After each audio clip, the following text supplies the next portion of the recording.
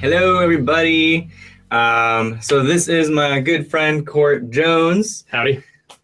Say hello, everybody.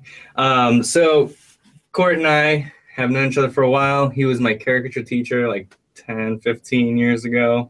Mm-hmm. Yeah. And we recently launched a caricature course on Proko.com. So you can go to Proko.com/caricature if you want to learn more about that. So today, Court's going to be drawing thumbnail sketches of celebrity women for you guys. If you're participating in the course, you're going to enjoy it. Just going to be more examples of the lesson that he just did on thumbnail sketching. So he's not going to be taking suggestions from you guys on what he's going to draw. He already has a bunch of photos prepared, because in order to do good thumbnail sketches, you have to have good reference. So he wanted to make sure he had those prepared for you. So he's going to do people like Rihanna, Jennifer Lawrence, Michelle Obama, and Daisy Ridley, and a few others. Yeah, a few others. We have time. Yeah, and then at the end, if he has time and if he likes one of his thumbnail sketches, he'll spend like 30 minutes and do a rough sketch of it, like a little more polished than a thumbnail sketch, but still rough. So he's not taking suggestions, but he will take your questions. So if you want to ask him anything about caricature and anything about the drawings he's doing, feel free. And if you can start asking questions now in the chat. So anyway, I'll let you take over. Thank you, Stan. Awesome. So all right, see you guys. Enjoy. All righty. Now get out. All right. Welcome once again. Hey, see ya. Thanks for joining me for this demo and Q&A. There will be some question and answering, but I'm going to talk a lot. I'm going to try to talk about my process when I'm doing thumbnail sketches, because that is the most recent assignment, the most recent lesson that we have out. The most important aspect to a caricature, a lot of people say, might be exaggeration. I personally think it's likeness. It has to look like them, otherwise it's not anything. But exaggeration is, I think, the first step. That's the thing I like to tackle first when I'm designing my portrait, my caricature portrait. And I do that in the thumbnail sketching phase. And the thumbnails are just small, quick concept sketches. I try not to spend just not more than just a couple minutes on each one. And they're very sloppy, they're very scratchy, loose and fluid, and that's great. What I want to do is get my mind racing, my mind thinking, and translating those ideas to my hand as quickly as possible. And I don't have to worry about anatomy, about bone structure or perspective. You know, usually the eyes are all wonky. Things aren't going to line up right. They are basically messy sketches, and they're real small. And the point is, I don't want to spend a whole lot of time on each one, because I don't want to get emotionally attached to any one design too quickly. That's very important in caricature. I think sometimes people fall into the trap of getting a successful likeness on one of their earlier sketches, and they don't want to deviate from that at all, and they're missing out on a whole wide range of exaggeration choices that they could be making. So even if you get a good first sketch, do another one, and then another, and then another, and try to make each sketch, each head, completely different from the previous one if you can. If you go with a long, thin head shape on the first one, try a wide head shape or a triangular head shape or a combination of head shapes. And you can be surprised at how many ways and varieties you can exaggerate someone and still have it look like them. So with that in mind, that's the focus of what I'm going to do today, is just explore exaggeration through thumbnail sketching, through concept sketching. I have a few, like Stan said, a few choices to pick from here. Let's start with, see, I like Gal Gadot's face. Played the Wonder Woman recently in the movie. I haven't actually seen the Wonder Woman movie. Or it's not out. Yeah, I guess the Batman Superman movie. I haven't seen that either. I've been really behind on my movie watching. But I liked her face, and she presented kind of a challenge, I think, because a lot of times young, attractive women present caricature artists with difficulty as far as what to exaggerate or how to draw them and still make it look feminine but funny and pretty at the same time, because you can definitely have a caricature that's funny and cute. It's kind of a weird dance you're doing between between the shapes and between flattery and between humor. But that's why it's not easy, and that's why we're all studying it.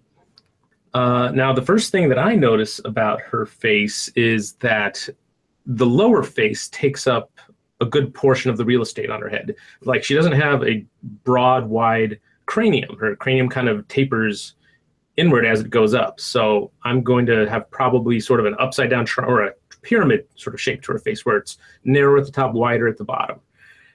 Her eyebrows are sort of heavy. Her lips are pretty full. Her nose is not especially small or big. It's just kind of there. The people who we consider most attractive tend to be people who have essentially average features that are closer to the norm, or closer to the average head.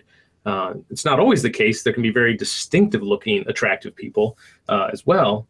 I mean, people that have large noses or something like David Duchovny is also considered very attractive by some. I don't know, but he has a very unique look to him that's kind of easier to caricature. In her case, she is, again, more of a standard attractive female type, but there are these little hints and clues I can dig out of her likeness that will help me figure out how to caricature her. Okay, let's go ahead and start with, I'm going to use the picture on the upper right here as my first inspiration.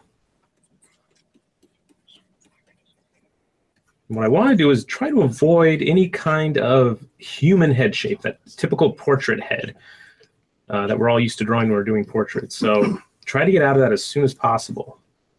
Otherwise, you tend to rely on that, and you don't ever want to break out of that habit. So I'm going to make that forehead area kind of small, too, by keeping her eyes up pretty high. And my lines are just quick, loose, and gestural. They're not, you know, I'm going to do maybe another pass on all of these lines. This isn't like the exact shapes that I'm going to end up with, but it's what I'm starting with. It's the first stage of the thumbnail sketch. I'm going to make, actually, I see her cheeks as being pretty wide cheekbones here. And now that I'm developing it, I probably won't do a super wide jaw now. I'm not going to do that perfect pyramid like I was thinking earlier on first glance. Just, you got to evolve with the shapes as you're designing them. Let's get rid of that wide jaw. That's not going to work. At least not for this particular sketch. I may try it later, but yeah, there we go. If I had to exaggerate her nose in any direction, I would probably say shorter than average would be a good way to go, rather than longer than average. So keep the nose pretty small.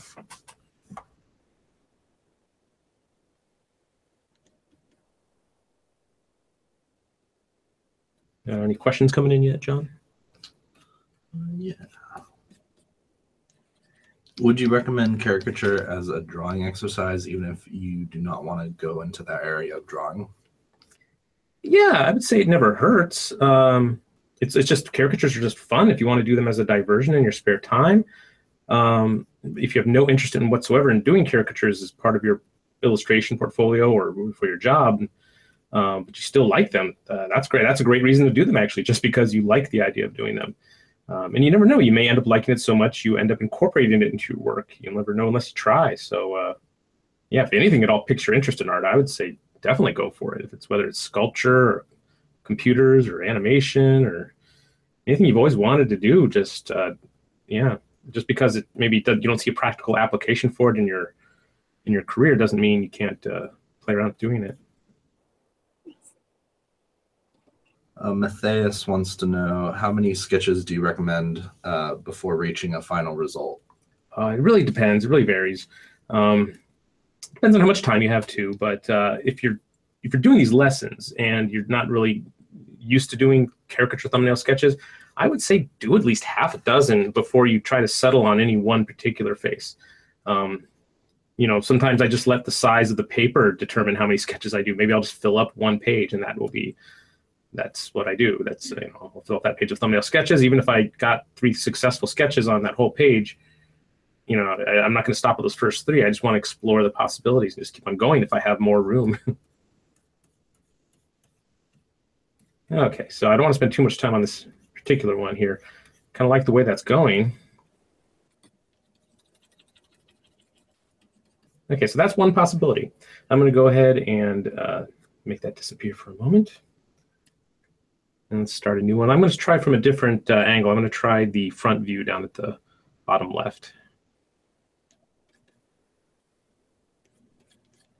Maybe I'll try a long sort of, I don't know, bullet-shaped head. And just, I try to let the photo guide me. People can look really different from one photo to the next. Their head shape can make you do completely different decisions. And that's okay. Just go with whatever you're seeing in the moment. Of course, if you have a vision in your mind of what you think it should look like based on your knowledge of that person, like maybe you saw her in movies or on TV and you kind of want to explore certain shapes that you don't see in this particular photo, that's fine too. There's no rules for this really. I mean, there are some, but at this early stage, just explore, just be loose and try not to hinder yourself by any kind of expectations that you place on yourself or anyone that's you think see your sketchbook or your drawings. You don't want to be timid or worried about ruining your sketchbook pages with bad, terrible drawings.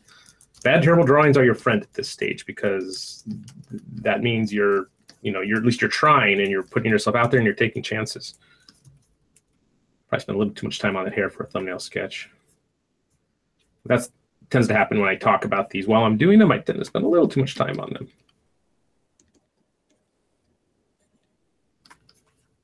Let's try some really thick eyebrows. There we go.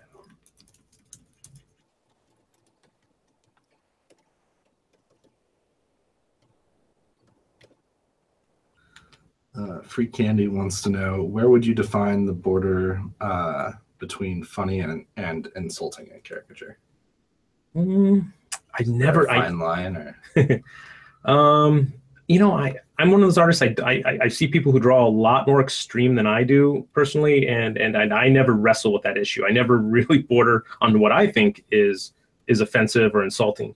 I don't particularly aim to insult anyone. That's not a goal of mine when I do these caricatures. So I never wrestle with that issue. I just draw what I think I need to draw. The more you second guess yourself and wonder if it's going to be too insulting, you're going to get in your own head and you're going to hinder your ability to make good choices.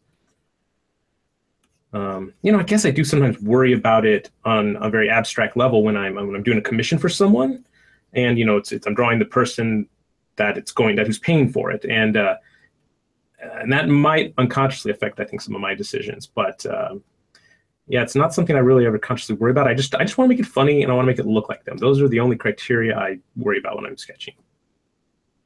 Okay, this one's okay. Not such a big success on this one, but let's move on to the next. Let's try the other photo, the one in the upper left. Let's try a really wide head shape.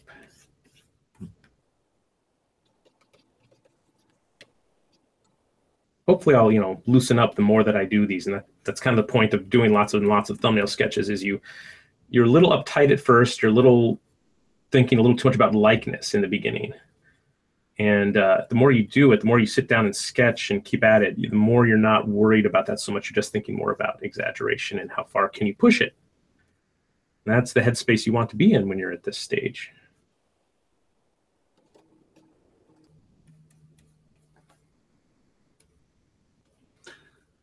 How do you approach caricaturing body parts compared to caricaturing the face, head, and features?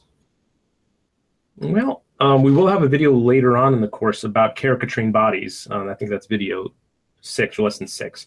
But I'll talk about it a little bit now. Essentially, the same rules apply to caricaturing the body as caricaturing the face. Is you want to exaggerate your subject off of a standard average, whatever you think that may be. If the person's overweight, you're going to maybe highlight that. If they're more muscular than the average, you're going to exaggerate their muscularity. And the more you know about anatomy of the body, the better off you'll be, because you'll be able to caricature more accurately things like muscles and the way fat sits on the body. You might make someone skinnier and leaner too. There's no you just got to go, again, like I said, off of the average and not worry about insulting the person. It's just what you're doing is trying to make people laugh. So kind of the more outrageous, the better. But I still like to personally have my caricatures of bodies and everything else grounded in reality. I do like it to be sort of not too out there, just because the work that I do for clients, magazines and newspapers, the more important thing is that you're telling the story, the editorial illustration. It's whatever message it is. If it's just someone standing at a podium giving a talk, and you have to convey that, so it can't be too Looney Tunes. I mean, it has to be somewhat grounded and based in the anatomy of the form. So you take what's there and you just you work with it and you exaggerate it. And like I said, we will go over it more in detail in the lesson down the road about the body. Okay, that's kind of interesting. I didn't think that would work when I was going into it, but I do kind of like that. One thing I might do, maybe cut in the jaw a little bit there. Okay, cool. And I'm going to try one more from the photo on the bottom there. Bottom right. I don't always work from different photos. I sometimes do exaggerate over and over from just the same photo. And that's a different type of exercise, really. I'm using the different photos and the different head angles to inspire my exaggeration choices. But when you're using just the same photo from sketch to sketch, it's a little different. And you'll see that when I do that in a sketch a little later tonight.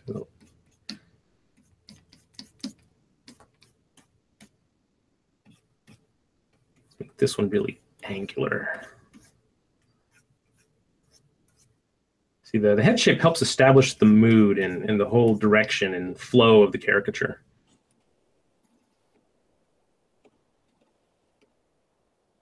I almost always do the head shape first. Not always, but almost always. It's just that tends to be my habit, and I think it works out pretty well because, like I said, the head shape establishes the flow of everything. If you start with the features first, you tend to just meander and kind of get lost. I don't know. It might work for some people out there. Some people might prefer the inside-out approach to drawing, but I've never found it to work for me.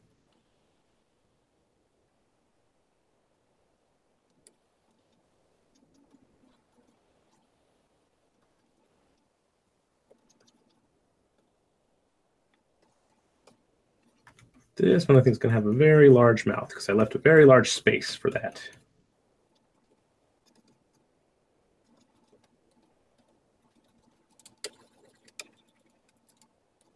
Modifying the shapes just a little bit here.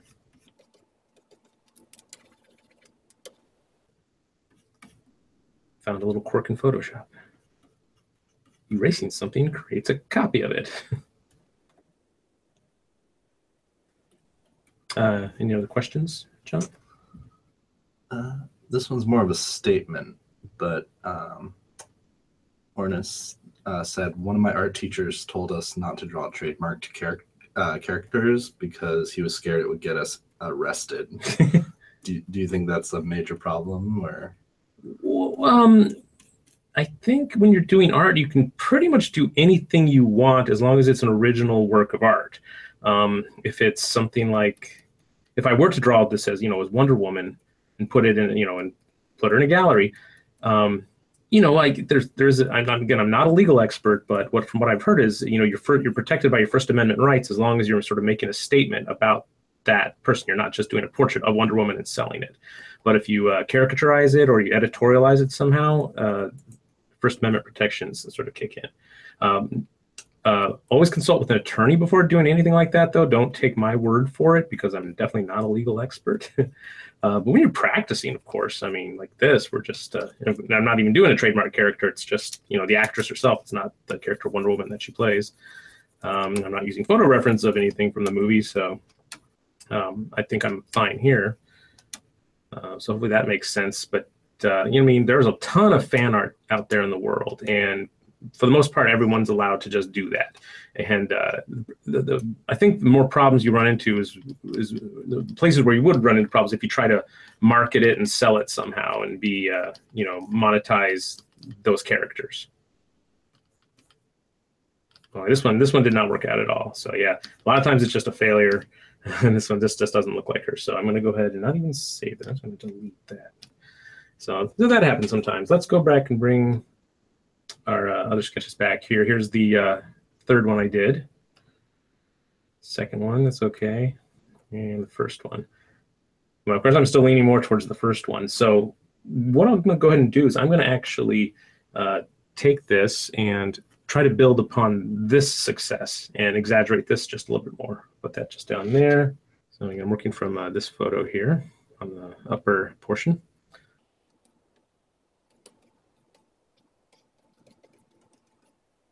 So I'm going to take the decision that I had here and make them just a little bit more extreme.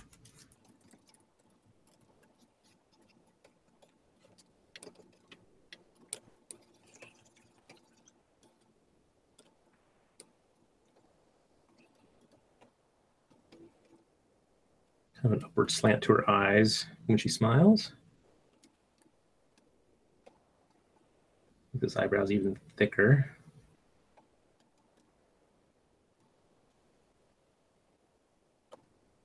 Give her a little bit of a forehead there, but not much. I do like the idea of a really tiny forehead.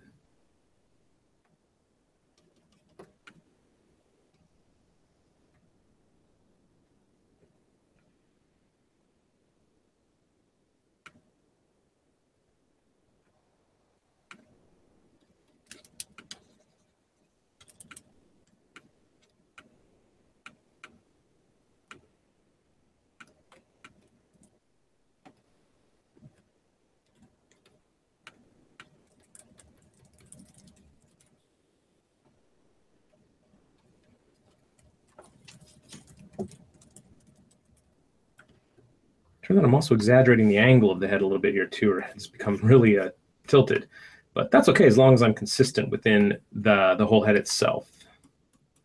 You know, so long as the features line up as best I can. I'm not too worried about the alignment perspective. I mean, I will, if I decide to take this to a finished stage, I'll have opportunities to correct those errors in alignment. But the main thing I'm interested in here is figuring out the best way to exaggerate her likeness.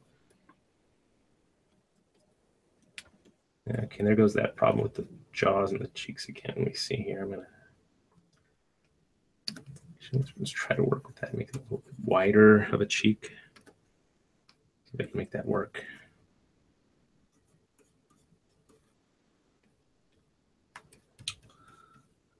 You ready for another question? Sure.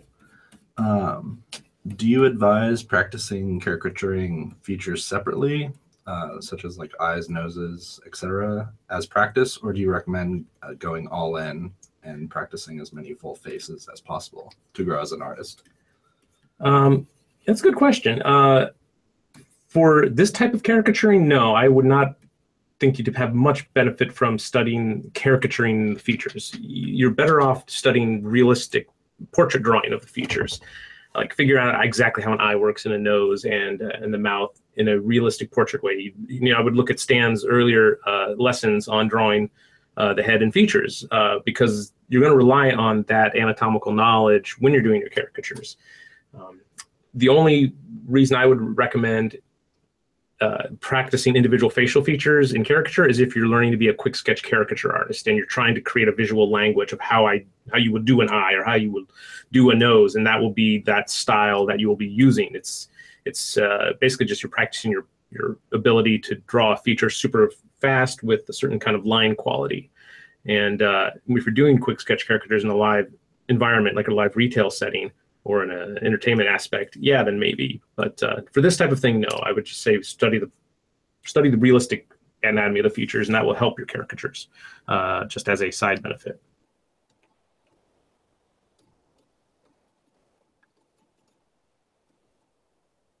Let's see here. I'm going to, this angle is getting a little wacky. I'm going to rotate this a little bit here.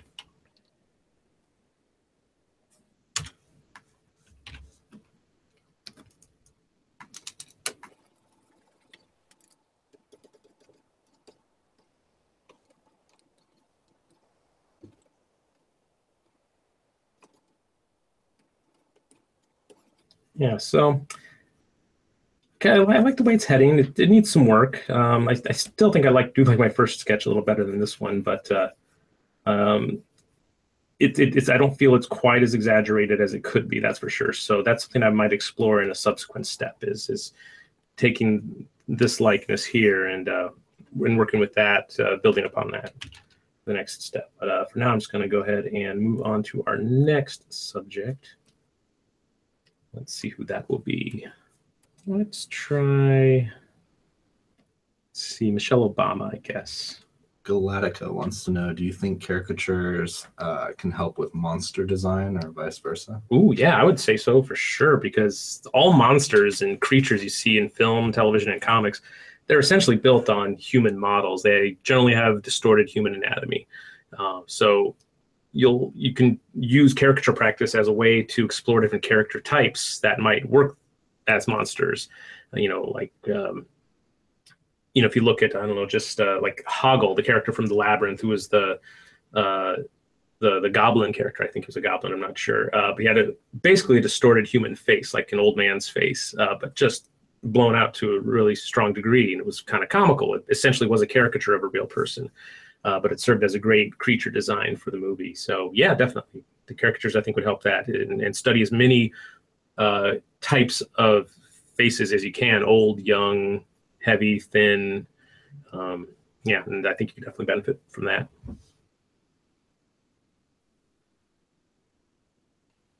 Okay, let's get back to drawing here. So, again, I feel like I'm pretty loosened up. I'm just trying to create sort of an interesting head shape based on what I see. I'm going to use the photo here in the upper, the top photo as my reference.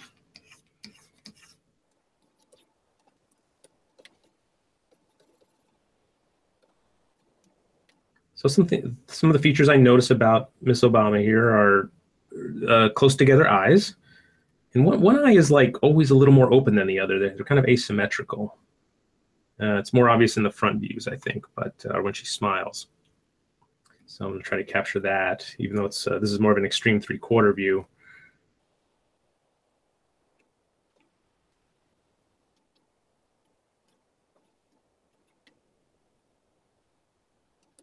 Let's say kind of a short nose, downward point to it.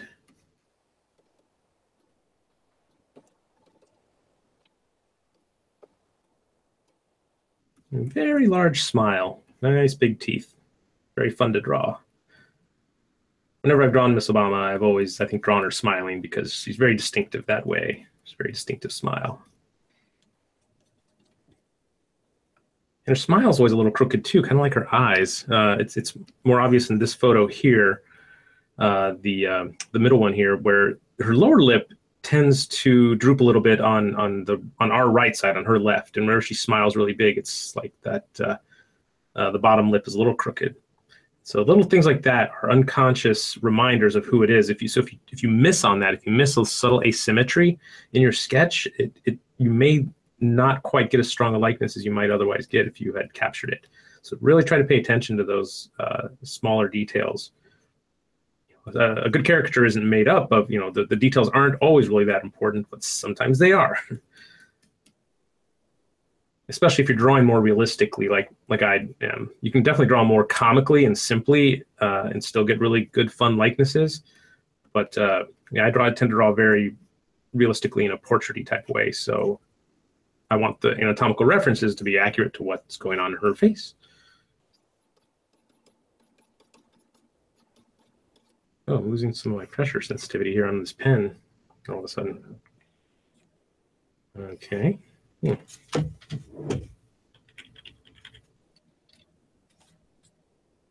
that's a new one there. All of a sudden, he's now become like a mechanical pen sketch.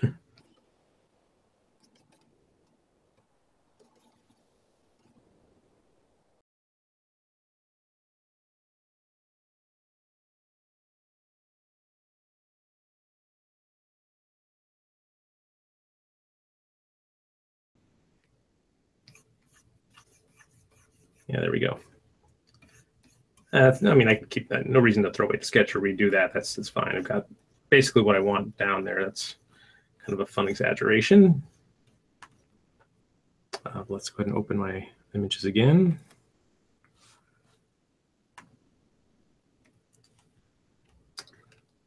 While you're doing that, you ready for another question? Sure. Okay. Hayun Park wants to know, is the typical anime style fan art Does that still count like as a form of caricature? I'm mixed on that. I tend to think of anime as just it's a style of drawing, kind of like the way the Simpsons have their own particular style of designing the Simpsons characters. So like when you have a special guest star on The Simpsons who's a real celebrity, they try their best to make it look like that celebrity, but it doesn't always, because they're sort of limited by the visual language they've established in that cartoon. And anime, there is a wide variety of anime, but it does tend to have a distinctive look and a visual language that might hinder your ability to actually get a good likeness of an individual in an anime style. So I would say practice anime if you want to do anime or manga style comics, but they don't lend themselves well to caricature, I don't think, because it is just, like I said, a little limiting in what you can do based on the visual language you're giving with anime style characters. I'm actually going to try to caricature differently from the exact same photo like I talked about earlier.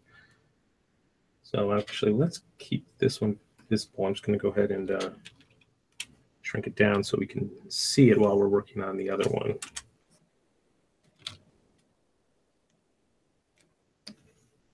Keep that down there. And I think I can improve upon that for sure. Let's try a different head shape, one that's a little shorter and wider.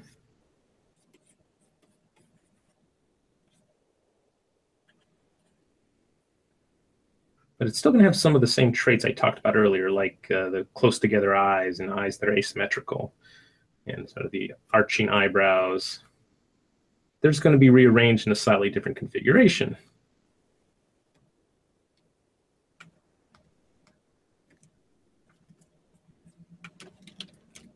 Still has pretty tall hair, though. I'm going to include that.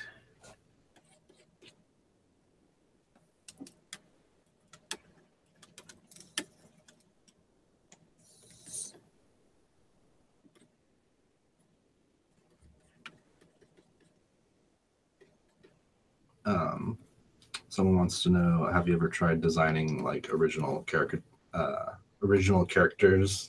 that are caricatures? I'm not sure if I entirely understand the meaning of the question, but I have done character design for film and television projects that incorporated caricatures of real people. So I think that might be what you're asking. Yeah, not my own characters, but for a client. I can't really talk about the specifics of it because it was a movie project. It might still be in development. I never really know. Yeah, so I've done that in a sense where I've had to do, I've had to make the angles and work. I had to make the caricature work from different angles. It's because the animators had to take it and make it a turnaround view. And I like to think that's what my caricatures are. One of their strengths is that they're more three-dimensional. Not this one in particular, but in general, that's what I try to strive for, is a realistic three-dimensional looking caricature that could work from different angles. This one definitely is not working, so I'm going to go ahead and delete that. Let's try another variation on the theme here. Let's try shorter forehead, wider cheeks, longer lower face. So that's the basic concept right there. And then I make the features sort of fit into that. Really, really close together eyes on this one.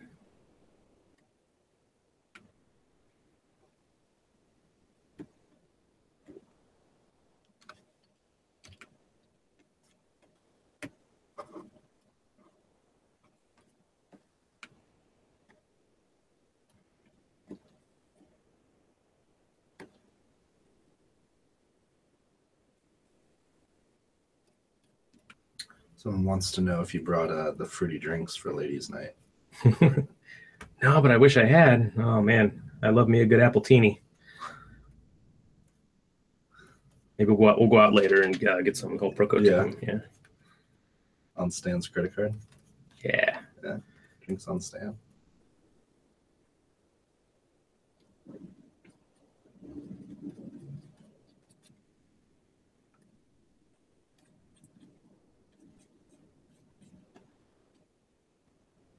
Okay. Not bad, not bad. I think this is actually heading in a decent direction here. A lot of times when doing thumbnail sketches, you have to be very forgiving of yourself and look for the potential in each drawing. It's real easy to be hard on yourself when you do these really quick, rough sketches and just say, oh, I'm a terrible artist. These are such bad quality sketches. I'm never going to be good. But remember that caricature is a multi-stage process. At least it should be when you're learning it. You do it in baby steps, and you start with the simple shapes like this. You start with a basic concept, no matter how rough it is, and you, like a gold miner, you dig and you dig until you find the gold that's hidden within it.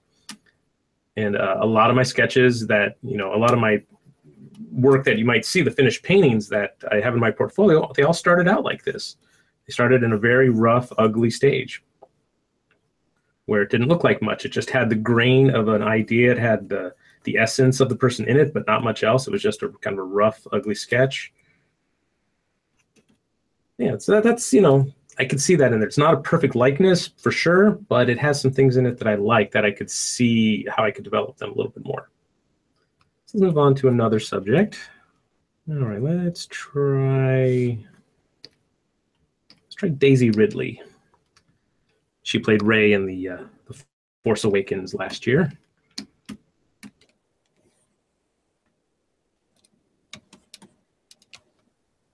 Okay, so I've got two good views here that I can use. I'm going to do the more extreme view. The one on the top, I think, is a more fun, interesting view of her head because it's turned a little bit more.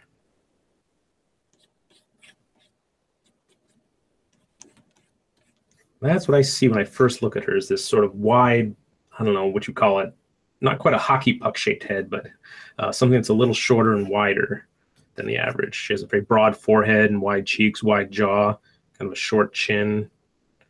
And I could picture all of her features sort of scrunched up in the middle of her face. So let's do that. And hopefully you start to get that happening with you on your own sketches, is you start to see it in your mind's eye before you draw it. You'll start to get some inner workings happening, and that's great. That's what you want to do, is you want to draw the caricature in your head first, even if it's vague and fuzzy, and then you crystallize it on the paper. I think her eyebrows are kind of close to her eyes, but they are still kind of have a nice arch to them. Again, her nose doesn't really strike me as large or small. It's just sort of average. But since I am trying to make everything fit onto a small space here on the face, I'm going to end up shrinking the nose down a bit. Sometimes you just have to kind of, just use the geometry of the space you're given to help make your caricature decisions. Mouth, though, very big smile, big teeth again, like on Michelle Obama.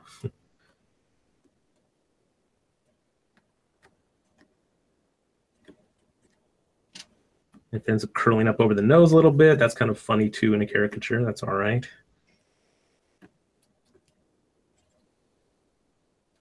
JB wants to know, how do you decide if a caricature is good? I know you said likeness, but is it just a gut feeling? On some level, yeah. In this stage, though, it's the likeness is something that, it's definitely not going to be perfect. At least not the way I draw. I draw too loose and fast to really get decent likenesses on the first pass. I just want to see what I like to call the grain, of the likeness, just a hint of it, and that's enough to kind of make me want to pursue that particular sketch. So these early ones won't be very useful. I mean, they won't be very.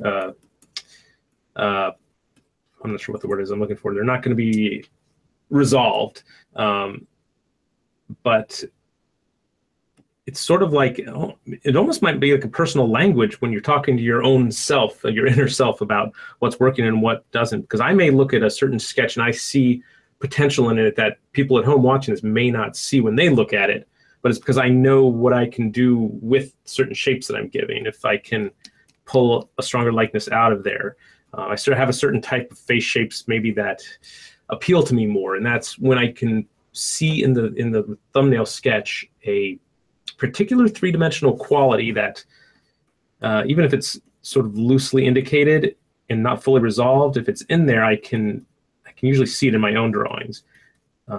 They're sort of like, you know, they're just your shorthand for yourself. If you're taking notes in a class and your handwriting is really scribbly and you're using shortened versions of words, maybe you're doing your own form of stenography that only you know about. And that's kind of like what this is like. So people may not look at my drawings and say, oh, that's going to be, that they might think it's not going to be a very successful drawing based on what they're seeing. But hopefully they can see it. It's just a lot of the times, if you try to show it to someone else to get their opinion on if it's a good likeness or not, and you think it is, and like show it to your spouse or your roommate, and they say they don't see it, and then you get down on yourself and you try to rework it. You start from scratch. You start from the drawing board, and you don't really have to. So a lot of times, don't listen to what other people are saying. Other times, maybe their input is helpful. It's not. There's no easy answer really to when you've hit upon that likeness. It's just kind of like, you know what, when you see it, and only you can really see it in your own drawings, I think. But don't discount the advice of people around you, because, you know, the layman's opinion can be valuable. If maybe you are, you know, barking up the wrong tree and it takes someone else to point it out to you because you've been staring at something for too long sometimes, and you don't. Sometimes you get wrapped up in it you convince yourself that is a better caricature than what it is. So yeah, there's no easy answers, and it's always a struggle. So everyone want to keep doing caricatures? Okay, I spent too long on that one, but I do like the exaggeration on that one.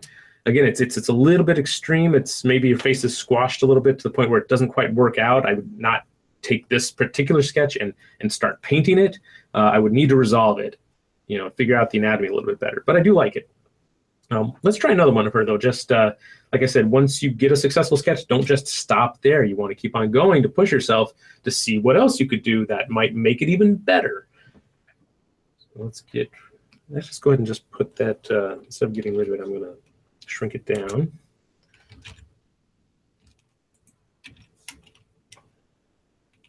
So we keep it on screen, has some inspiration. Or to remind ourselves where we've been and not to repeat those same steps. Let's try a taller head shape, but still kind of squarish, so squared off around the edges. I do like the funny wide head, and I may end up going with that, but like I said, I want to walk down this street a little bit further and not give up too soon, and, you know, rest on my laurels.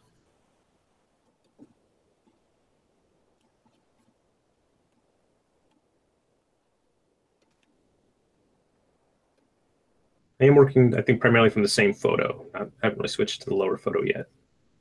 I like that angle.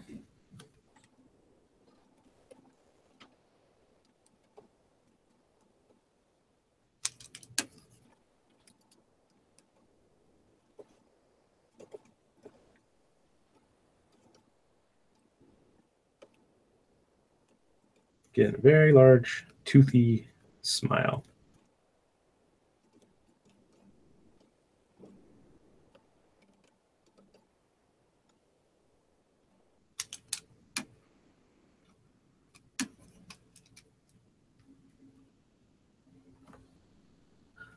Senzo wants to ask, is it difficult to caricature a pretty or handsome face and keep it attractive? Yeah, I discussed that a little bit when we first started here. It can be, for sure. Like there are different types of handsome and pretty. There are people that are very close to the average and pretty, and there are people that are very distinctive looking and odd looking but pretty. Barbra Streisand, I think she's a very attractive woman, but she's very distinctive. She has a very large nose and certain things about her that are very memorable. And you can definitely find things to caricature on her a little bit more easily and still have an attractive caricature of the person. So yeah, it's a mixed bag. There are people that are gonna be harder for you to caricature. That's for sure. And it may not be the same for everybody. Like for years, even today when I still try to draw Jay Leno, I have a lot of trouble. You might think he might be a real easy person to caricature because he has very distinctive facial features, but I failed on him way more often than I've succeeded. I have a couple of him that I kind of like, but it's just you never know what kind of face is going to actually give you trouble until you start drawing it. And maybe with Jay Leno, I thought it was going to be too easy, and I took it for granted. You know, I thought, oh, he's going to be easy to draw, so I don't need to think as much. And so maybe part of my critical thinking faculties turned off a bit. And so people with very distinctive features could also give you trouble. You never know until you start drawing them. Okay, yeah, that's okay. It's this definitely isn't as fun a picture as the other one. I'll keep it here and just shrink it down, and we'll try another one of Miss Ridley.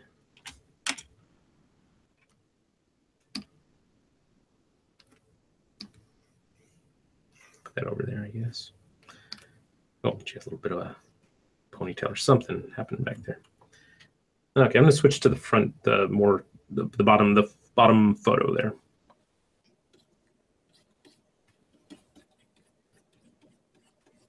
This head's a little more tapered as it goes down. Let's see if that makes a difference.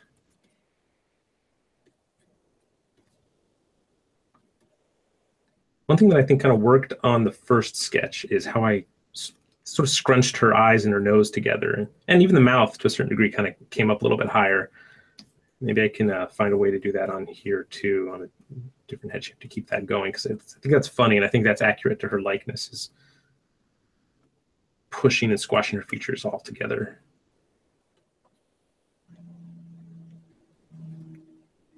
I've also got the added difficulty of doing more of a head tilt. She's leaning back, so we see, underneath her nose and the bottom of her chin, and her face shape really changes when she's raising her face versus when it's level.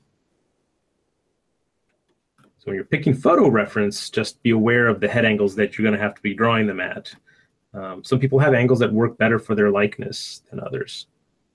Like for some people, I might prefer to draw a profile or extreme 3/4 view, because that's for whatever reason how their face is constructed. They might look more distinctive that way. And some people are more recognizable from a front view.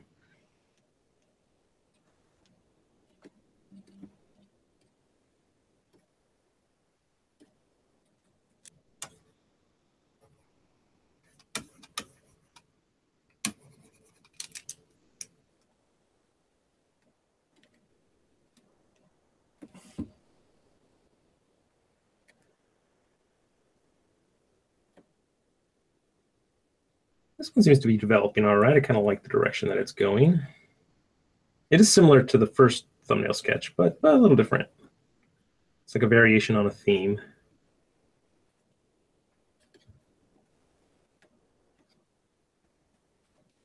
Kind of wish her hair was down in this. I don't know. It's drawing this pulled back hairstyle is a little bit, I don't know, it's just different. I'm not used to doing that. Although most of us know her from The Force Awakens, where we see her hair pulled back the entire movie. So maybe it is a good hairstyle to draw her in. I just wish there was a little bit more in the back to make her not look like she has short hair.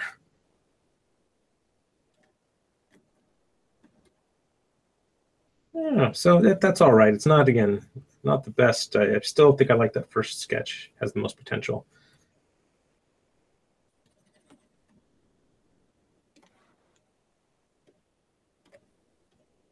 Okay, let's go ahead and move on to a new subject.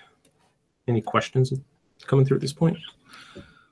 Jazz Galaxy asked, with so many people making art now and so much art available, do you ever get discouraged by asking what's the point if 10,000 people have already done this?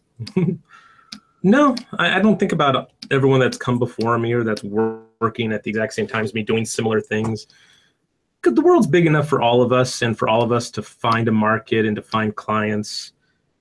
And, if we all gave up on what we wanted to do because there's somebody else doing it or a lot of other people doing it and doing it better, we would not be living our dreams. We would be giving up way too soon. So, I mean, it doesn't even really enter my consciousness. I don't think about the rest of the world when I'm just doing my little job in my studio. So here we have Ms. Beyonce. I've got a few different angles on her head because it's different. Like every time you look at her, she looks different to me. Every hairstyle, every expression. So I try to find the photos that make me think of her, that scream Beyonce. It's really hard to find good photos sometimes. A lot of performers look very different from week to week, even with the way they change their looks. So that's something I struggle a lot, especially with musical artists. Lady Gaga, for instance, she's always changing her look. You really have to dig down to find the actual facial construction that's underlying it all. So I have a few side views, and I don't think I'm going to draw from them. I'm going to draw from the front view, but I like to have the profile views available to look at to see what's happening, because she has, for instance, on this side view down here, the one that I'm enlarging, she has a very distinctive nose. It's kind of a convex shaped nose. It's not like a ski slope nose. It doesn't have a ball on the end of it necessarily. So that's something that I might not be able to tell from a front view necessarily. It has sort of like I said, a convex slope. And I can see that her eyes sort of sit really shallow in their sockets. That's another thing that may inform my decisions when I'm doing the caricature. She doesn't have deep set eyes. Doesn't have a very large chin. In some of the views from the front, you might be tempted to give her a very large, long chin. But she has sort of just an average, petite, small, round chin in the side view. So the side views are really informative in helping me make my decisions when I do my front views. Let's see, which one am I going to try? I'm going to do this photo on the lower left, where she's making sort of an interesting facial expression. So I'm going with the most obvious thing first that I see is sort of a face that's widest at the middle and tapers down at the chin and also tapers at the forehead.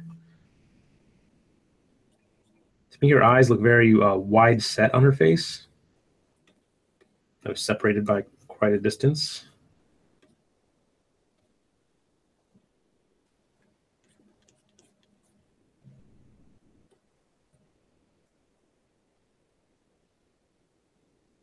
Someone wants to know if Stan was a good student. Stan, a good student. Yes, he was always ready to learn and rarely crack jokes or anything. No, I mean, I'm trying to think of something funny to say about it. But yeah, Stan was always a good, serious student from a young age. I remember when he came into the school, he was still in high school taking classes, and he's changed a lot since then. But kind of jealous. I wish I'd started at serious art school when I was as young as Stan. I'd be a little further along in my art progress if I had. So Stan was always a good student. Always had serious mind and really wanted to learn, and came to work ready to go.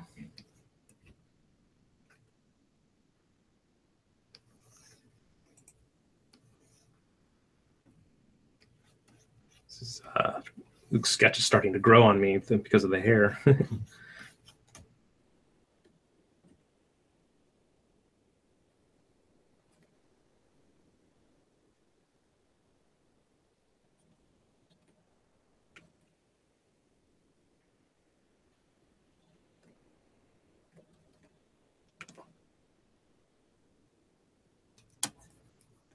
All right, pretty scratchy and rough, but it's kind of the essence that I think is in there. Not too bad. It's not extremely exaggerated. On some faces, it's kind of harder to figure out which direction to exaggerate the face. So that's when the thumbnail sketching process really does help. So I'll take my first success here and maybe build upon it, and take my decisions, make them a little bit more extreme in the next version, rather than trying an entirely different new head shape in the next one. I might just build on this.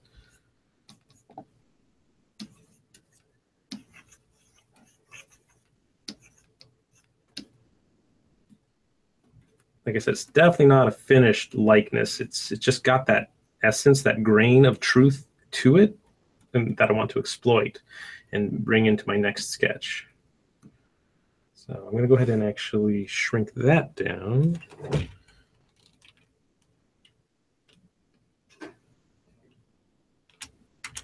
Let's see if I can make this a little funnier now.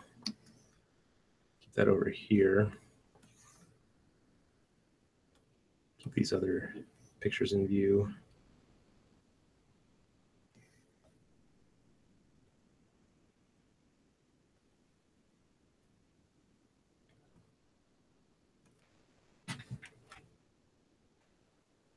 Do you have a favorite Beyonce song, Court? I don't know any of your music. Sorry to say. I know that "Put a Ring on It" song. That's about it. Put a ring on it song. Yeah.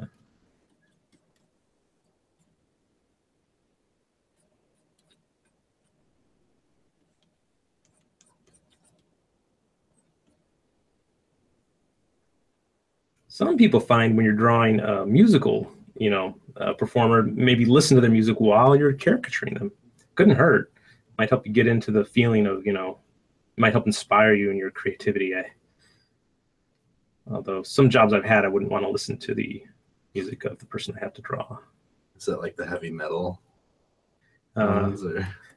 No, I had to do a bunch of American Idol sketches. Not a bunch, a few of them for a company a few years ago. And actually, Beyonce was one of them I had to draw about 8 years ago. That's when I barely knew who she was, but I knew her from the Austin Powers movie. That was about it. Yeah, I had to listen. I mean, I didn't have to. I had to draw Bruce Springsteen, and sorry, I'm not going to listen to Bruce. Do not care for him whatsoever, and I know I'm going to get a lot of comments on that, but just can't stand the sound of his voice. That's it. Making bold statements here on the live cast.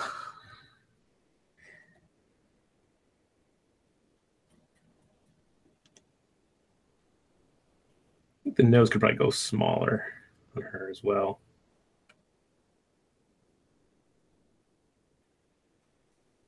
Maybe the mouth could go bigger.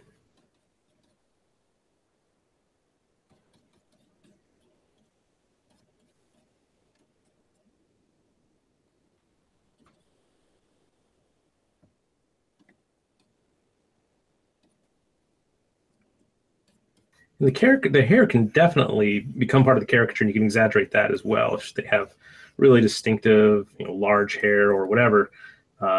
That's definitely something you can play with and have a lot of fun with.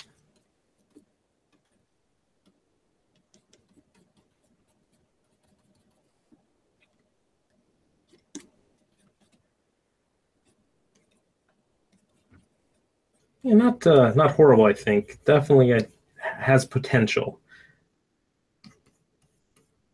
It might take a true Beyonce fan, though, to let me know if it really looks like her or not.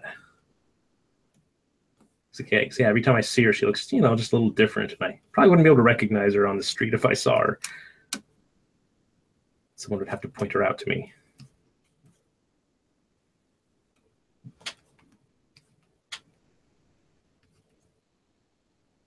Yeah, I think it's better than the first sketch. At least it feels a little more accurate, if not very exaggerated. I don't really see actually much more exaggeration in this one than I see in the first one, but it does feel a little more closer to what I was striving for. Okay, let's go ahead and move on to another subject. Who shall we draw? What about Rihanna, another singer? Again, not really familiar with her music. I'm more familiar with her on Saturday Night Live than her actual music.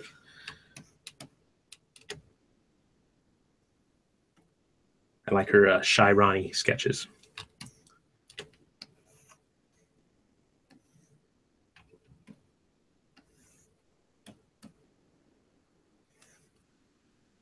So yeah, this is another person with very distinctive look that, she's pretty, but has a very unique facial construction that I think is going to be fun to caricature. To me, it's really obvious in the profile view again, like that she has a very prominent large forehead, kind of a large chin as well, and all of her features, kind of like Daisy Ridley, were sort of scrunched up into the middle of her face. I also think she has, you can see in the front view, sort of wide set eyes that are separated by quite a bit. So I'm going to try to incorporate that into my sketches as well.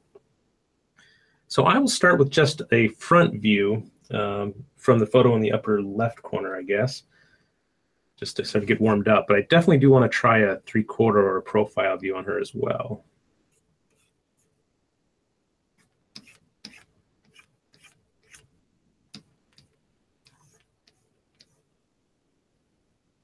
So kind of almost an average looking head shape until you see where I'm going to place the eyes. Down there, kind of low on the head. And scrunch that short nose up close to the eyes as well.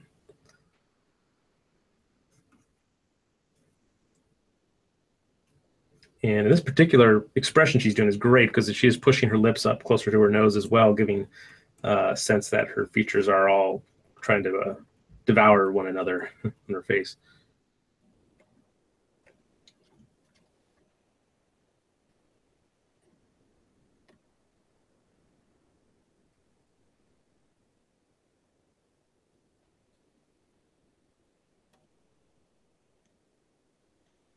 Love it. Hair that sweeps over her face. I love when people have very distinctive looks and they just take control of their image and do something unusual, because it makes my job a lot more easier and fun. You know, sometimes, you know, you see people out on the street, you're like, why are they wearing that? Or why do they cut their hair like that? You know, but in reality, I really love it. I go, thank goodness for people like that, that just, you know, make bold statements about their look. You know, that's so great, really, to show your individuality, because you just, it's not just all about, you know, your public persona and just getting attention. It's just you're expressing yourself and making it easier for caricature artists like me to find things to, you know, to find the likeness. Have you ever done like Prince as a caricature? Prince. I think I've tried sketching Prince a couple times, but I've never really tried. No, not very seriously. I thought about it when he passed away earlier this year, but I never got around to it. So I got to put that on my list. Got a caricature Prince. Okay. Yeah, I like that sketch a lot. I'm going to do a different one, though. I'm going to try her face from a different angle. I'm going to use the photo in the lower left corner, I think, primarily. It's a little fuzzy, not a great quality photo, but it does show her from the angle that I kind of see her most at, or where I think she's most distinctive.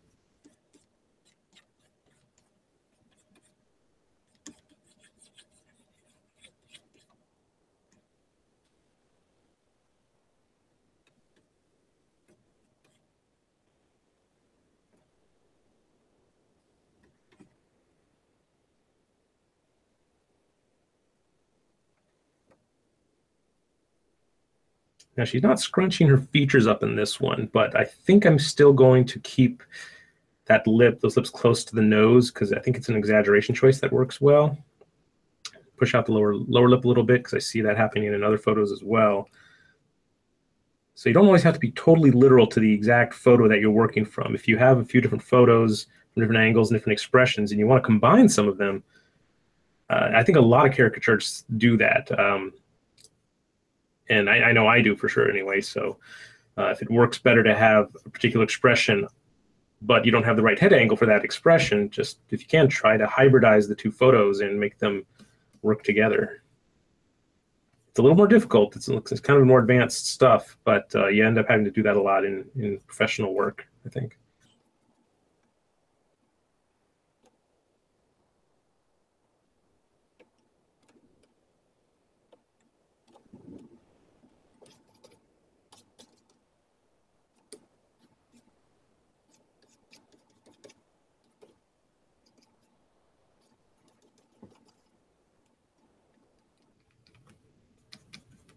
So cool. That's kind of the statement I was hoping to make. It's like the way that's turning out.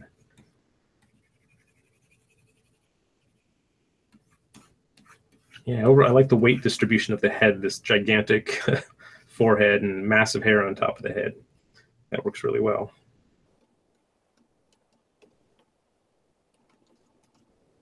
Okay.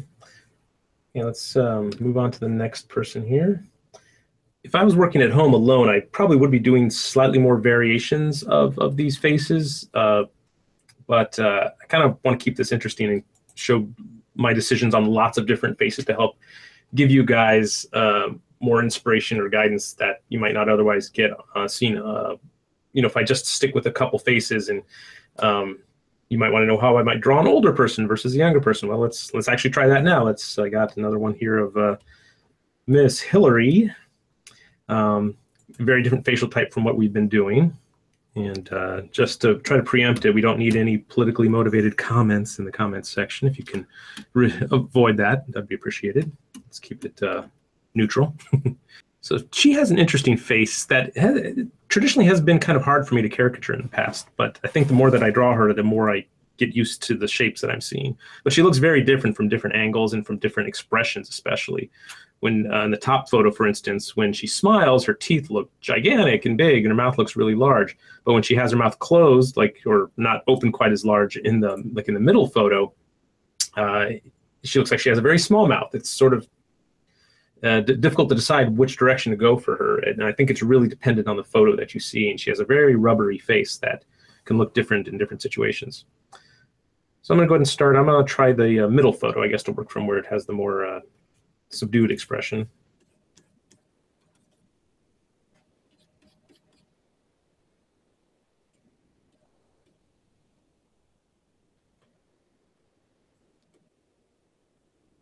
And she doesn't have a huge nose, but it is kind of long, I would say, on her face.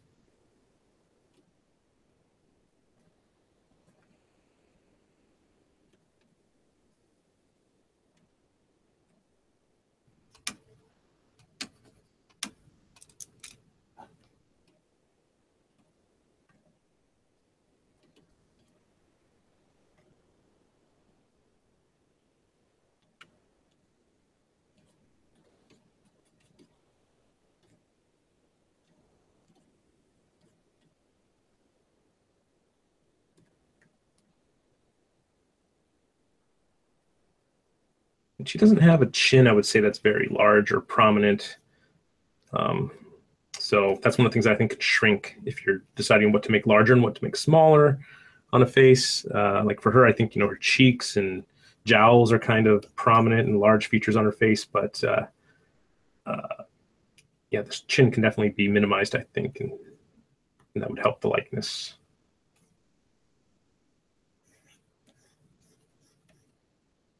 Of course, this crazy, huge coif of hair she always has is a distinctive part of her likeness.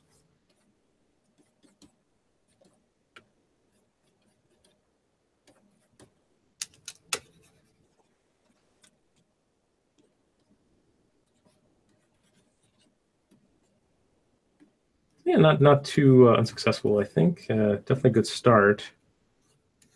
I've done worse. Okay, let's try the big smiling expression in the upper photo. It's sort of the same angle that I'm drawing her from the other one, but totally different expression. It's really going to change her facial geometry. Let's get these two next to each other.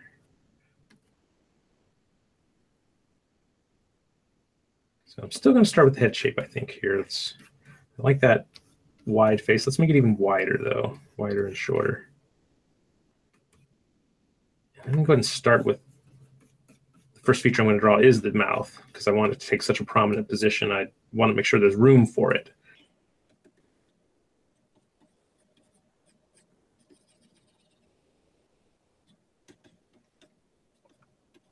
You want to ask yourself sometimes if your subject has a dominant feature, or the feature that's trying to grab the most attention on the face, and it's not necessarily always going to be the biggest, or it's not related to size like all the time, but it could be.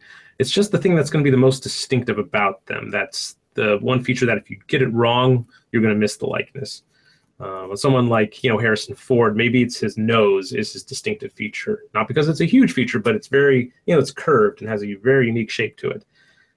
So not everyone is going to have a dominant feature, though, something that stands out on them. Sometimes it's just going to be a combination of everything in equal amounts, that if you don't get all the likeness on all the features right, it's not going to work. But the idea of the dominant feature is it's kind of a hard one to explain. Like I said, it doesn't have to do with size always. It's about distinctiveness and uniqueness. I know you've done commissions for celebrities. Have you ever been commissioned by like a politician? No. No, never by politician.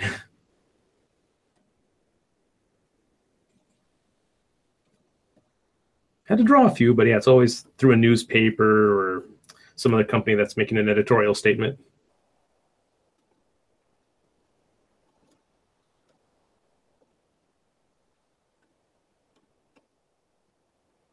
This is interesting. She's taking on a different appearance than I thought she would. And the characters you draw can sometimes surprise you. It's not what I saw in my mind's eye, what's happening here, but I'm going to see if I can make it work. It's not, yeah, it may not be the most successful one, but we'll see. Add the hair. Try to finish it up here.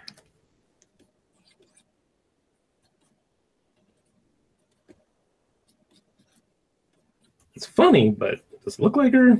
I don't know. Someone says she's turning into a squirrel.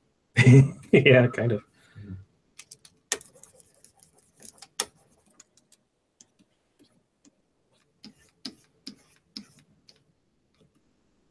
Yeah, no, this isn't working. I tried. Let's try it again, though. Don't want to give up quite so easily. Let's try a longer head shape on this one. When something doesn't work, you know, throw out the formula you were using and start a new one. That's what thumbnail sketching is all about, is just variety and experimentation. Jazz Galaxy wants to know if you've ever turned down commission before because the client was doing it for mean-spirited reasons.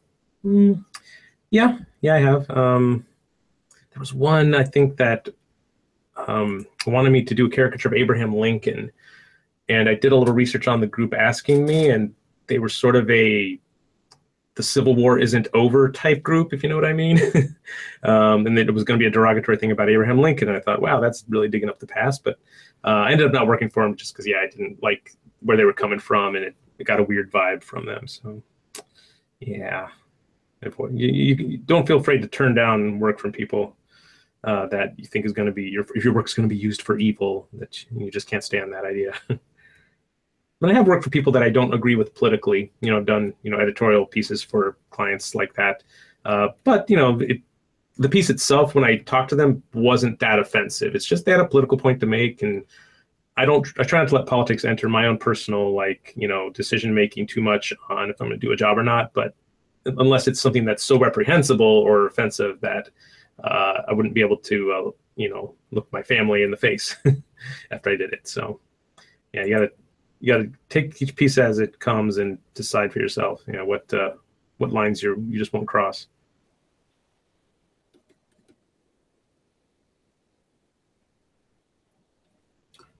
Another question is, do you always build a face from the outside in, or are there cases where you think you should draw the face and then the head? Yeah, I mentioned that I think a little earlier. I almost always start with the head shape. It's just what I do. It's what I think works best. Works best for me anyway. Because I think the head determines everything else that's going to happen in the face. I might not draw the whole head in right away. I mean, I might just do like a real loose, like this was kind of a loose block in, and I'm building the features, and the chin is coming in after everything else has been done. So it's kind of a hybrid, but yeah, I almost always start with the biggest shapes first, which tends to be the head shape.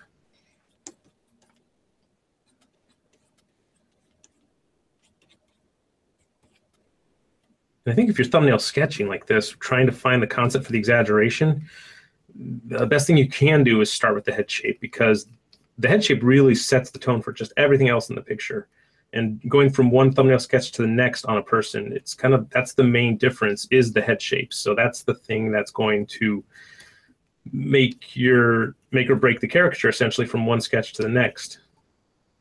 And let's see, this one, really misses the mark too. It's Hillary only in the very vaguest of senses, but I don't really see a good grain of a likeness in here that I can really work with. I mean, maybe a little bit in places, but overall it's just not quite working for me. I think I just generally like shorter head shapes on her than the longer head shapes.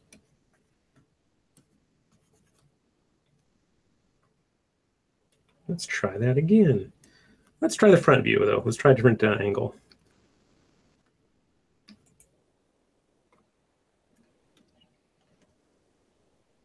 Her head looks really round and short in this, so that will be kind of an easy leap to make. So there's the concept. That's why I like to do the head shape first, because it dictates everything else that's going to happen. And I have that concept established now. Now I basically try to make this concept work. Maybe I'm going to do the hair before I do the features as well, how it kind of frames the whole head. If you can see a likeness, and I can kind of see a likeness already at this stage, that's a good sign. Now I just have to not muck it up with bad decisions in the in the features, and this might actually work. I hope what you're seeing from all this is that I fail way more often than I succeed in these thumbnail sketches and when I'm doing caricature in general. It's a process, and it's a development process where you build upon earlier successes, and there's a lot of hunting and pecking and searching for the likeness. So it's not always going to be, a home run on your first try. And I don't want anyone to get discouraged when you're not having success on your first few sketches. You really got to, I've been drawing now here for an hour and a half, and I'm just barely getting warmed up. It takes a long time, and I've been doing this for years. There are people who, probably, I know can actually get a really good, funny sketch consistently on the first go around. And I'm just not one of those people. Not everyone is. I mean, I don't know what's different about their brains that makes them successful on the very first sketch. But chances are they've just done a lot of sketching and drawing throughout their lives, and a lot of caricature sketching. A lot of sketchbook drawing. And I think that really helps. It helps you develop better instincts from the get-go. And the more that you do it, the more flexible your mind becomes, and you're going to have successes more quickly the more that you do it.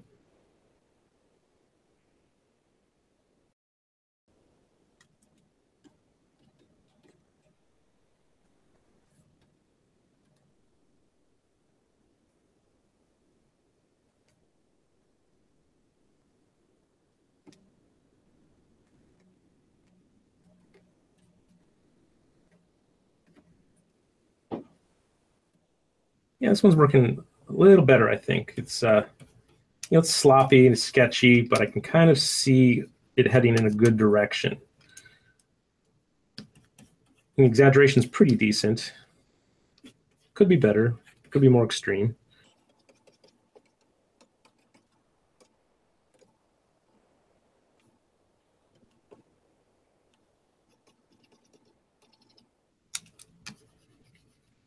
Make it clear that this is a chin down here, not the lower lip.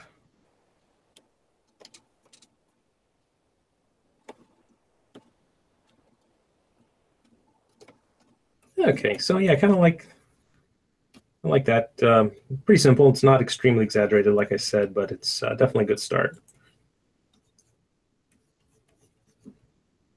Okay, so I think I'll go ahead and take a look now at all my sketches that I've done and figure out which one I might want to spend a little more time on now in this last half hour we have, and develop it into more of a rough sketch. And what this is, it's going to be more of a preview of what's coming up. Our next lesson is actually going to be, not that one, it's going to be on what we do with the thumbnail sketches. It's turning them into a rough sketch and refining the likeness more. I do like the Rihanna. Mm-hmm. Let me get rid of these here. Yeah, there's the front view Rihanna. Not too bad of a Beyonce. Weird Daisy Ridley. Michelle Obama. Gal Gadot. Yeah, I like the Gal Gadot, but also I think the Rihanna is kind of the funniest one that I've got, and the one with the most potential right now. So I'm going to go ahead and let's see. I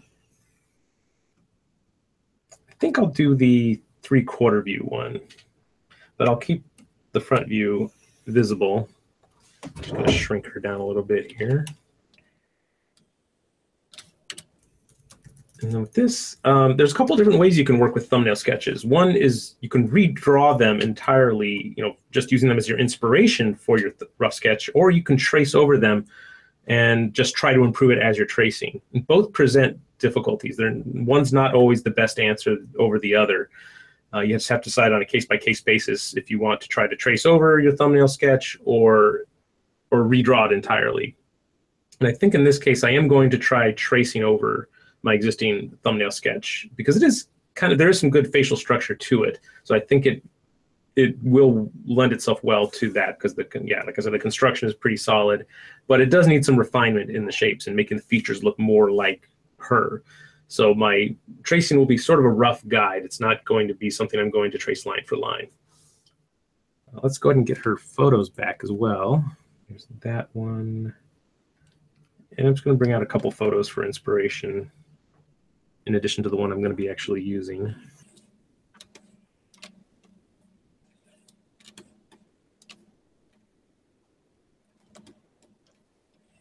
Okay, so what I'm going to do is actually just dim down this this layer a little bit. I'm going to reduce the opacity so you can just see it a little bit, and draw in a layer right above it for my tracing.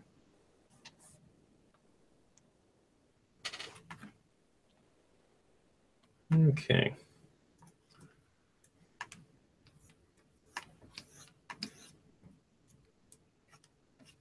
So I'm going to exaggerate my choices just a little bit more. If something's big, I'm going to make it slightly bigger. If something's small, I'll make it slightly smaller, while at the same time trying to focus on refining her facial features a bit more and how they're aligned. Like the back of the head flows more nicely into the back of the neck now in this tracing. Maybe you can lengthen her neck a little bit more.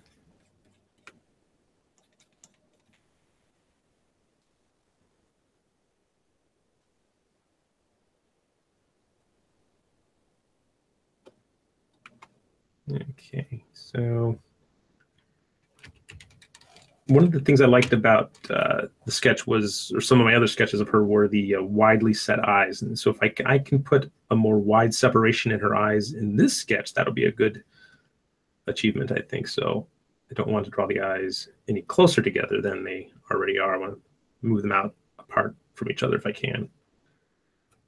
She's pretty heavy lidded, so I'll make her eyelids a little bit heavier there, a little stronger. Her eyebrows are really high up above her eye, so they get even higher. The bridge of her nose pinches down really tight to the front of her face, I think. Very petite bridge of the nose.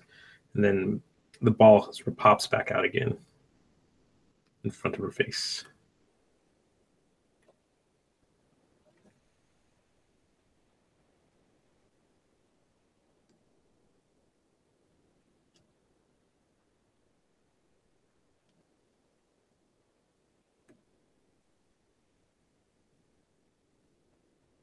A little more roundness to her cheeks there.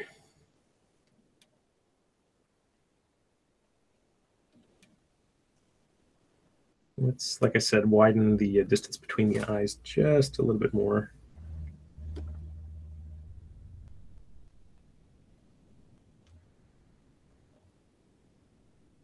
Raise the eyebrows up a bit more.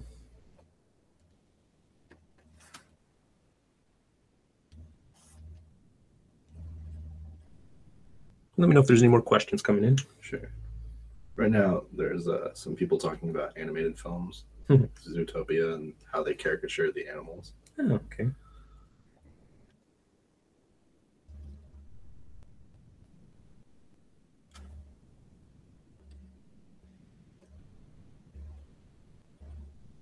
Is there an animated film that does a really good job caricaturing like human features or?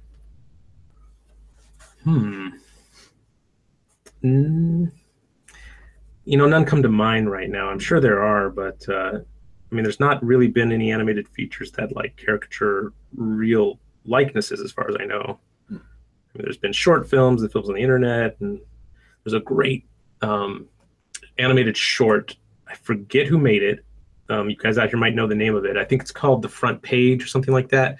And it's in a black and white CG animated film, or it might actually be claymation. I'm not sure. It might be CG that's meant to look like claymation, but it stars a young Kirk Douglas. Well, it looks like the character looks like a caricature of Kirk Douglas, and it's just brilliant. It's so beautifully done.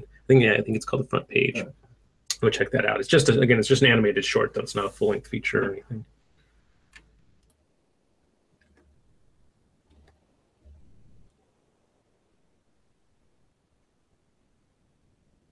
Are there any like gender specific traits that you tend to caricature more on like women rather than men, and vice versa? No, I don't think so. There are traits in common with, young, attractive females that I guess, I do tend to pick up on, and maybe play up a little bit. Like, typically you learn when you're doing quick sketch caricatures, a good, quick, easy way to draw most young females, young adult females, is to make them look more like younger children, as far as having bigger eyes, the lower face being smaller and the upper cranium portion being larger. And if you do that to, anyone's face, it's going to make them look more childlike. No, I don't know if that's necessarily a true thing to do with women that's going to be always successful in a caricature. But that is a common trait that I think, because women don't have the male testosterone that makes their faces fill out like men do when they get older, I guess, where they get more larger square jaws. When we're all children, we also kind of start out the same general facial type, but women tend to maintain that facial type throughout their lives. Not always, but that's something that might help you when you're drawing, say, a young, attractive female movie star, is give them proportions that are more similar to a child's proportions, as far as large eyes, big cranium, small chin, small jaw. But if I were to be doing that right now with my Rihanna caricature, if I was trying to use that formula, it would hurt my caricaturing abilities, honestly, because she has things that are very different from a child's proportions. Some things are similar, like, yes, I'm giving her a large cranium, but, I'm giving her sort of a large, prominent chin and full lips and, heavy set eyes. And that's not a childlike feature at all. And her eyes are actually, kind of small on her face. So, yeah, the formula is just there maybe to, you think about that to help you sometime, but definitely don't rely on it in every circumstance, because, formulas they can definitely hurt you more than they can help sometimes.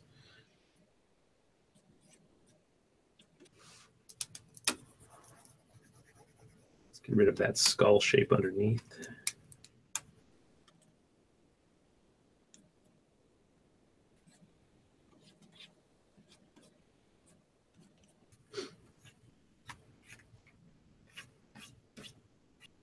Some people want you to do a caricature battle with Stan. Maybe.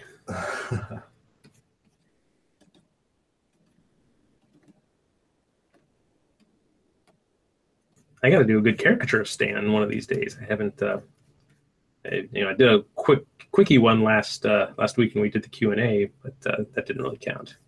Wasn't really focused on it.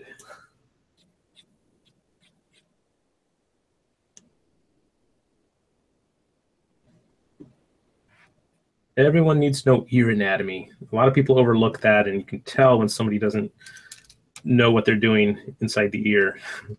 Ears are very simple, really, when it comes down to it. They're just intimidating at first because they look kind of complex. But I think I mentioned last week, the Elliot Goldfinger book on human anatomy has a nice little breakdown of how to draw ears. Stan, of course, has videos on how to draw the ear. I highly recommend looking at that, the structure and form of the ear.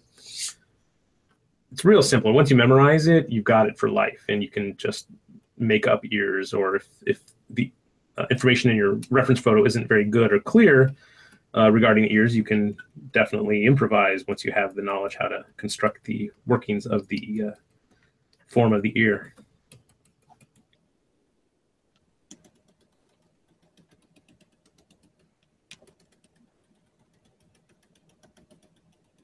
I do not like drawing short hair like this. You got to try to make it random, but also growing in a pattern, but you don't want to make it look too much like a pattern, otherwise it'll look distracting. This is just a rough sketch too, so I'm not going to get too realistic with it. It's just kind of to indicate what's happening there. Okay, I think I actually have enough here. Yeah, I'm pretty much done with, well, I'm not done with the rough sketch, but I'm going to delete or make the lower layer invisible so it's not as distracting. And I could continue sketching in like sort of with the crosshatch marks with the pencil, or I could switch to a paintbrush and do a little bit more shading with the broad strokes. And I think I'm going to try that. I haven't really demonstrated that yet, but go ahead and move to the layer beneath, so I'm not painting on top of that, on top of the lines. And I still consider this a sketch. It's not really going to be a painting. I'm just using a painting brush or a broader brush to fill in and shade the forms.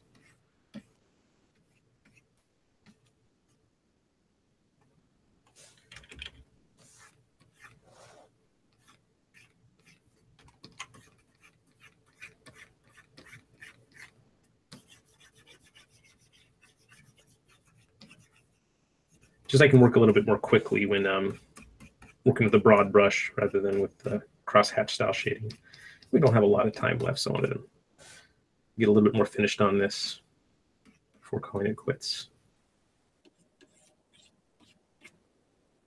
I like photos that have good, strong shadows in lighting and highlights because it makes painting a whole lot easier than a flatly lit photo. I try never to draw or paint from photos taken with a flash, you know, just something with natural lighting or something with more controlled lighting that produces strong shadows is going to create a better painting in the end.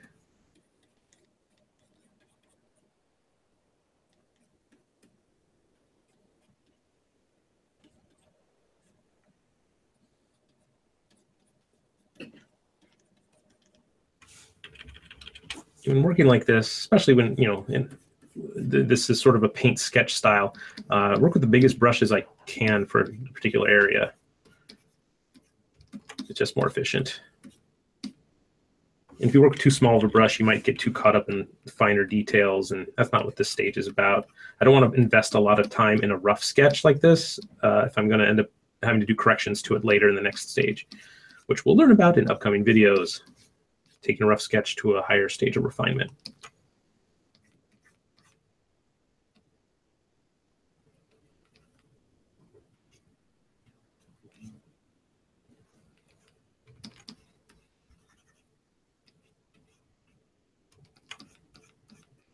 If any other questions pop up, let me know.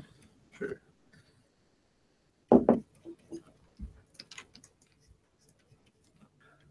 Do you always work from grayscale to color? Nope. I would only when I'm doing a sketch like this. This I consider, again, a sketch, not a painting. So I am working in grayscale. I have experimented in the past with doing a grayscale fully finished first and then tinting it with colors, but they always look weird. I never like the looks of the finished paintings when I do that. They just feel like an old photograph that's been badly hand tinted. And maybe I'm just not skilled at tinting colors into my black and white paintings, but you know, if I practiced more, maybe I could get good at it. But I much prefer to just work from color when I'm doing a final illustration piece, just because I like to constantly shift my colors. I like to put little hints of, you know, maybe green on the face or blue, and it's very subtle, but that working a way where you're tinting a black and white photo, it doesn't lend itself to that kind of painting very well. I'm very much more used to painting alla prima with oil paints. So I like that process of just working with the colors that you start with and finishing with those. And yeah, I make my decisions as I go with colors. I don't like to do it in stages.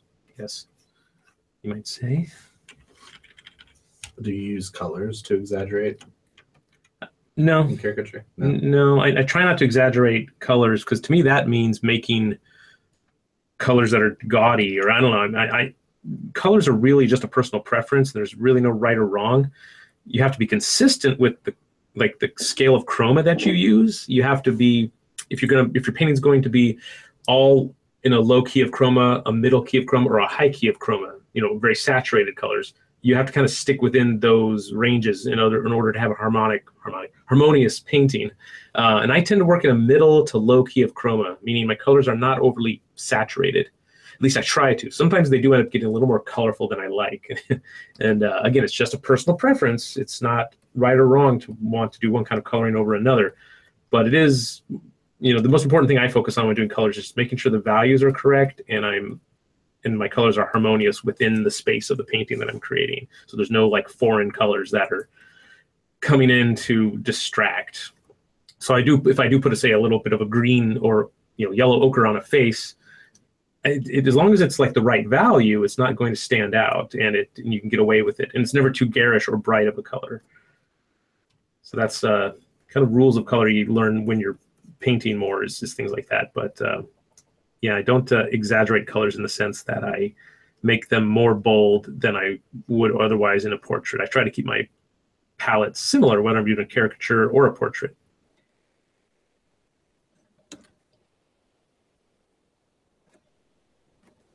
And this photo's kind of low res. I don't really see any sparkles in her eyes, but I'm going to put a little twinkle in there just because it does help liven up the portrait a little bit.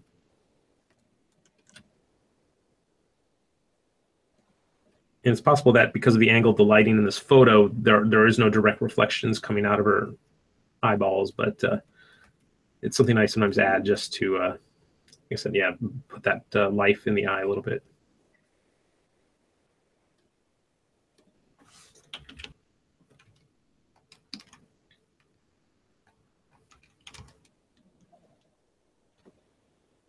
I think you answered this one in your last live stream, but which do you like drawing more, men or women? Yeah, and I think my answer was basically I like to draw just whoever's interesting to me. Yeah. For some reason, there are more men in my portfolio, just from either just the jobs I've been assigned, because I don't know, whatever reason, that's just what I get hired to do, and in my personal portfolio that I've done for my own benefit, maybe I do gravitate more towards men because, I don't know, I feel like sometimes they do have more interesting things going on in their faces in our society, because women often have, makeup to hide defects or, that kind of thing. I'm not sure if that's the reason, but I don't know. I think it's a reflection of the culture we're in, that men still have more of a prominent role, unfortunately, in a lot of, movies and the tops of government. So they tend to be the ones that get caricatured more often by a lot of people. Yeah, to answer the question, it's just whoever I find interesting at that moment inspires me. And right now, Rihanna is inspiring me.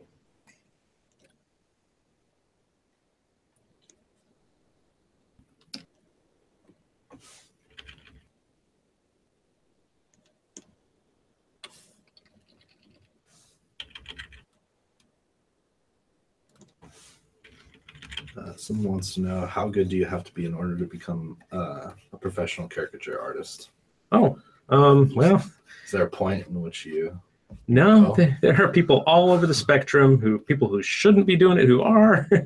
No, I'm joking a little bit, but there are, people who honestly are at every level of development who are doing it. I started doing caricatures professionally way before I should have started doing it, because I got literally one night of training in the art of caricature, and then they put me in the theme park and had me draw the public, and my sketches were terrible. And they were for a while, for many months or even a year or two before I got better at it. So that just, I think, I was making a living at it. I was in my 20s. I wasn't making a lot of money doing it in the retail environment, but I was making money at it, and I was not very, very good. But it was just like I kind of had to do it. You're good enough, basically, if you can hold a pencil and you can construct, any kind of face, I think, and you'll be able to satisfy clients and get work. You don't have to wait until, you have a sign from the heavens that you're ready to start doing caricatures professionally. You're ready when somebody wants to give you money to do a caricature. That's my answer, I guess. And my biggest worry is that people are going to take this course and be a little bit afraid to start, because there's 15 lessons we're going to go through before we're finished, but that doesn't mean you're unfit to do caricatures in the world until that point. Start entering Facebook contests. There's a few groups, like Caricature-rama Showdown is a really good one to belong to. They have like 20, 30, I don't know, more 1,000 members right now, and not all of them compete every month or every week. But they have a weekly contest, a new subject, and you can post your work. And sometimes people give you critiques, not usually, but you can see what other people are creating in that group. I think there's also the Bookface caricature contest still going? I don't know if that's still a thing. But there are groups online, just the Caricature Proko group, of course, where you can get feedback. But yeah, I would say, most people in the world don't know a good caricature from a bad caricature, or they don't really know a great caricature from a decent caricature. They think, you know, hey, that person's really awesome, and they've been doing it for 2 weeks, and maybe they are decent. I don't know, but it's surprising what you can get away with, and you know, and have people pay you for in the world of caricature. You know, I've been, you know, like I said, a veteran of the theme parks, and I had been working there a few years, 3 or 4 years, and I might get a rejected sketch by a customer, and then they turn around and get a sketch done by the guy that's been there 2 weeks, and they like his, and they buy it. So you never know what someone's going to like. You can never really second guess what people are going to like. You just do what you can, do your best, and you'll find a market for it. Someone will pay for it. Okay, I think that's about all I've got on my sketch of Rihanna here. Just looking at it, I think there are things I could do a little bit differently. I really like the idea of playing with her facial geometry more, where I might, you know, sink her eyes deeper into her head and make her forehead pop out more, or maybe make the face longer overall, like with maybe a longer chin. I think there's lots of things I could do with the exaggeration, and I'm not, you know, so it's not quite there yet, but I think it's a decent start. Does anybody have any more questions before we sign off? We have time for probably one more question. Yeah, trying to find ones that we haven't already answered. Mm-hmm. Oh, here's a fun one to sign off with. If you could draw one person for the rest of your life, who would it be? I think the person that inspires me more than any other, and I think I mentioned this in my in the premium video, or maybe in the main lesson, Christopher Walken. He's my favorite face to draw. I could draw him over and over again and constantly be entertained by the process, because I just love his face so much. He has such a distinct character type. Very unusual looking cat, and I really love his movies and his attitude. He just seems very cool. But yeah, Christopher Walken is my muse as a caricature artist. Kruger has the Stones and Keith Richards, and I have Christopher Walken, I think. So anyway, so yeah, thank you everybody for joining in and watching me doodle and make ugly scratches on the paper.